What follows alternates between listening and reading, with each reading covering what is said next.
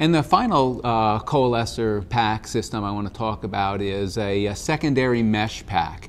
There are a lot of different varieties of the secondary mesh pack, from a stainless steel mesh that's built up to, say, polypropylene knitted mesh with monofilament fibers. Many different kinds. This is the one I see a lot in industry, where a manufacturer, and I see this a lot in the cylindrical below ground market, where low cost market, where they put a primary coalescer in. The primary coalescer is doing not a whole lot of work, so they're counting on the secondary coalescer to do the work. Here's a small coalescer I brought along to show you. This is a small coalescer. This would be the entry area of the coalescer here, so your wastewater would go through.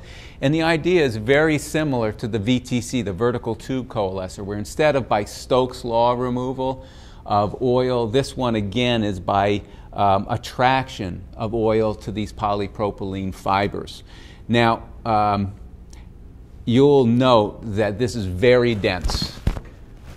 It's very dense. Water can go through it.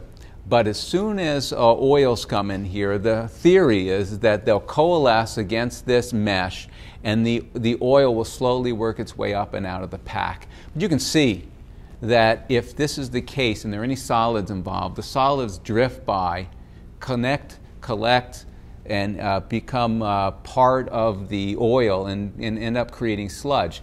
And this is a very difficult pack to clean. A traditional pack out in industry is probably 8 inches, 12 inches, up to about 14 inches thick that I've seen. So to clean that deep into a pack like this doesn't work.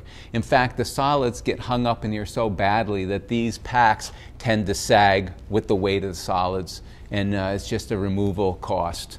A lot of these packs, especially the plastic packs, we find that in the industry, after a year, 2 or 3, for the most part, these packs have to be replaced with an ongoing cost that's associated with it.